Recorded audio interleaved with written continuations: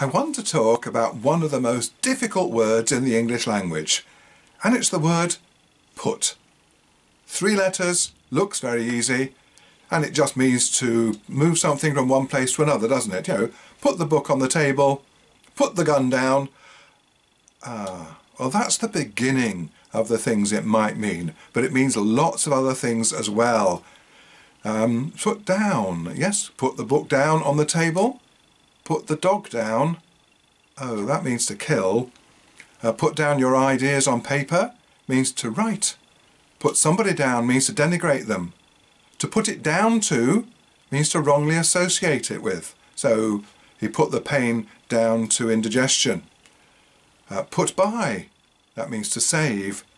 To put on, you can put on your shirt. But that doesn't mean like on your head, of course, does it? It means over you. So if you put on some clothes, you put them over you. Put on an accent. And what about put off? Does that mean take your clothes off? No, it doesn't. Put off somebody means to postpone it. To be put off means to take exception to it. And how about out? To put the cat out means to eject it. To put something out, to put a candle out, means to extinguish it. To be put out means to be upset by something. And how about up? You can put the picture up on the wall. That's like place, isn't it? But you can put up a fight. You can put up a friend. That means accommodate. And of course you can put up with somebody saying silly things on videos. So what we've got here is called a phrasal verb. We're adding a preposition after the verb put. And it changes its meaning in a dozen different ways. And when I say a dozen, I probably mean 2 or 3 dozen. And lots and lots and lots of simple English words are made extremely complicated by the addition of these prepositions. Here are a few other phrasal verbs, just to make you think. What about the word go? That means to move from one place to another, doesn't it? To go to go away from. But to go out with, oh, that means something very different. And to go on reading, that means to continue. And what about, oh, go on with you? What about look?